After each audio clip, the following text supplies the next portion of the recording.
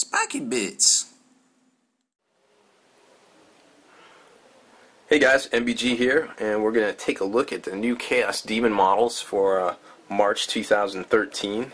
First up, we have the Herald of Tzeentch on Burning Chariot, which also makes the just the plain Burning Chariot kit as well. So let's take a look at this one. Just take a look at some of the artwork there. I think it's pretty cool how they did the those two heralds there. Some of you might remember there was a similar model back in the day in Rogue Trader era that was very similar to this. So I kind of like how they paid homage there to that. And there's just kind of the bird beak kind of guy and giant flamer man.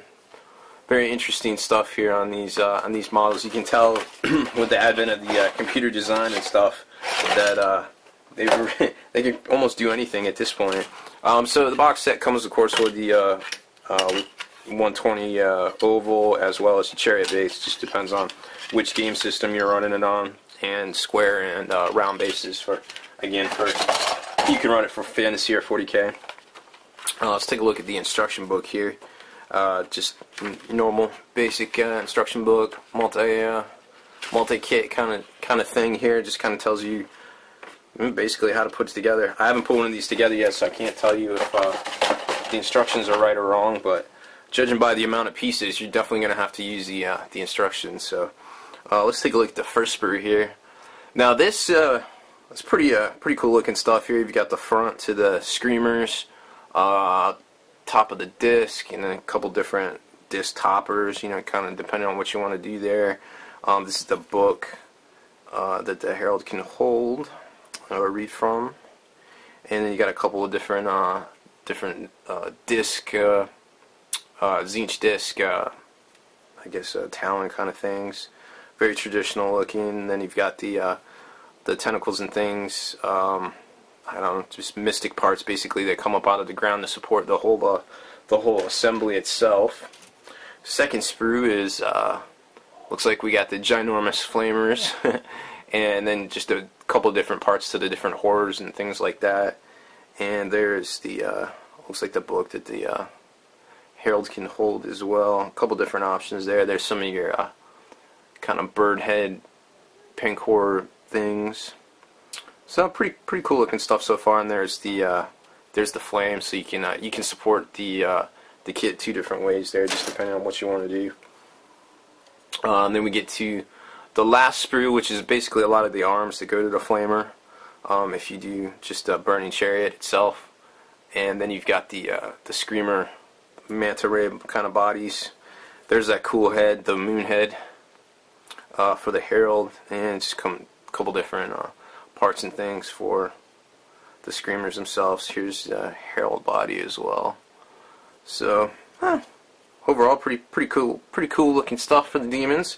You could obviously make a couple different things with this kit. You know, you get two heralds basically in here. You get some pink horrors. So there's a couple different things you could do. It's definitely a multiple use kind of kit.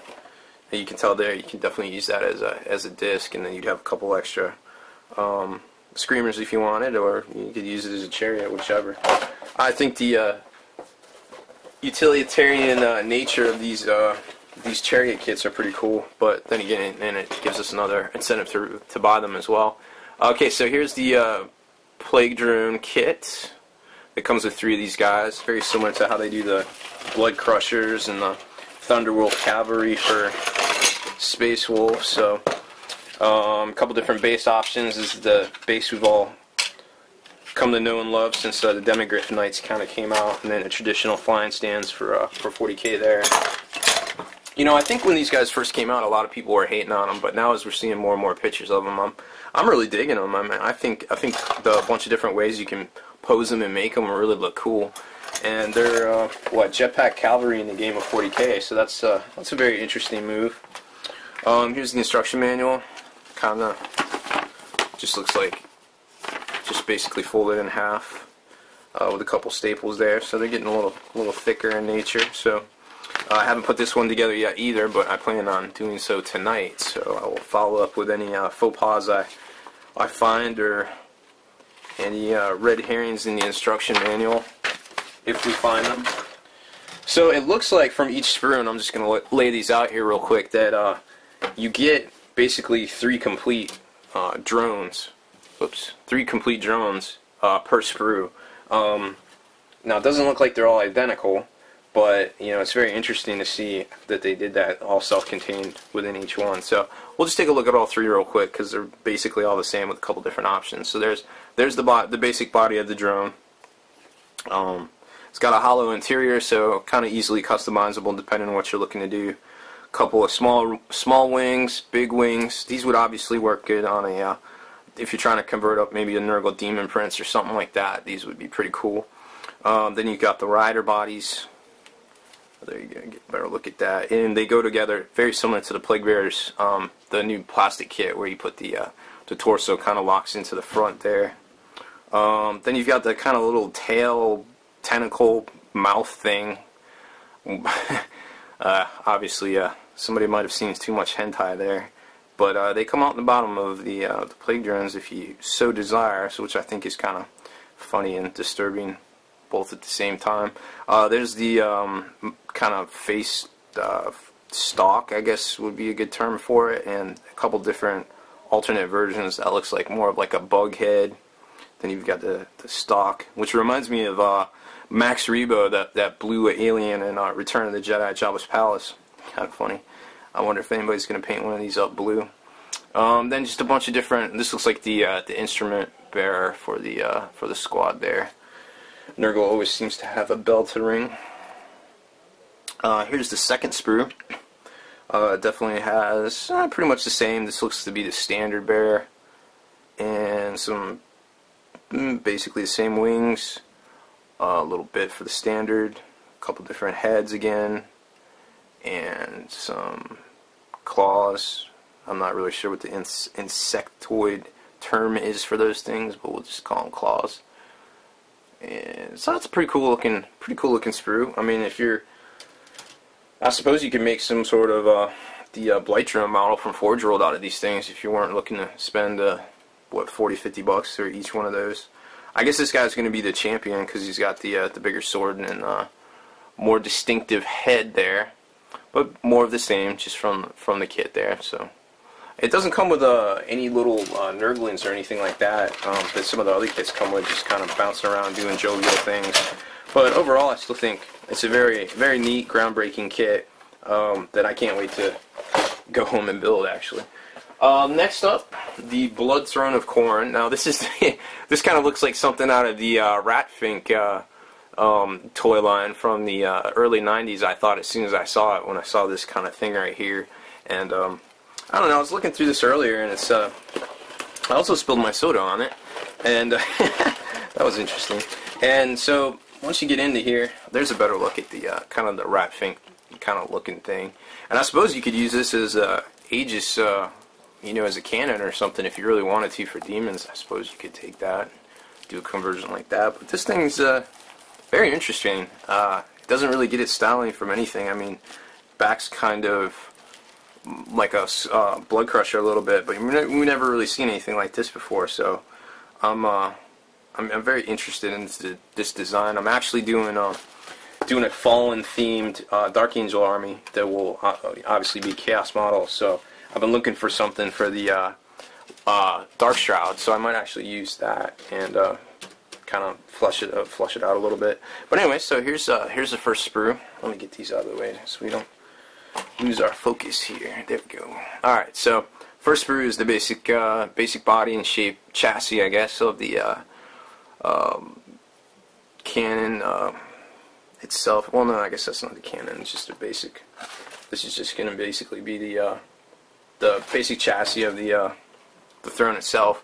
You got lots of different wheel options here, and there's kind of the exhaust or whatever these things are supposed to be on the back. I'm not really sure what that particular styling is supposed to be. Somewhere I think on the front of this goes underneath. This piece kind of mounts here, I believe, to give it some jaws, kind of the jaw look. And don't see the other piece I was looking for. There's a piece that the blood letters actually stand on, in the front. Let's see. Oh, there it is right there. So there's the Khorne bit where the blood letters actually stand on it. There's the cannon itself.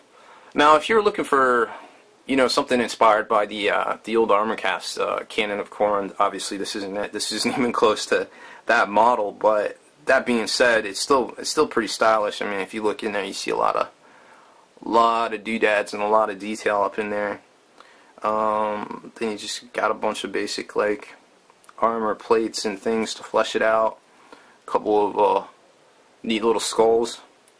Be kind of cool to see a blood champion or something with that. I believe this is the throne, part of the throne there.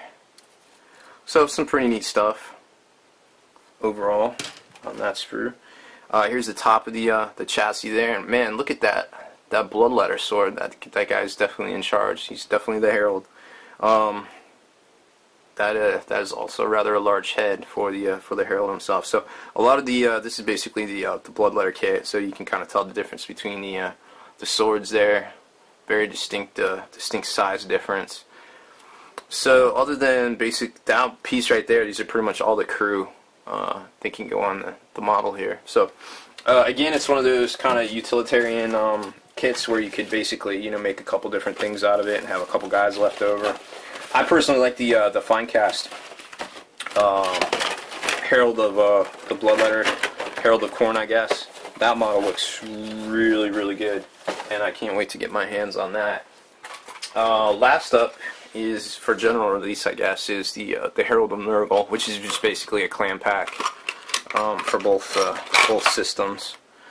And we'll just kind of take a quick look at that. It's got the nice little textured base. You know, it's not really the multi-part that we're used to. It's kind of just cut up with the computer with CAD, just to kind of fit it on the sprue. It looks like the head's separate there.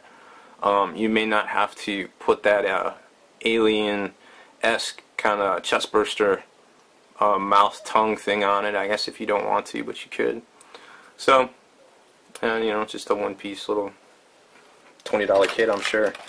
But he's pretty cool looking. He's way better than the normal Plague Bearers.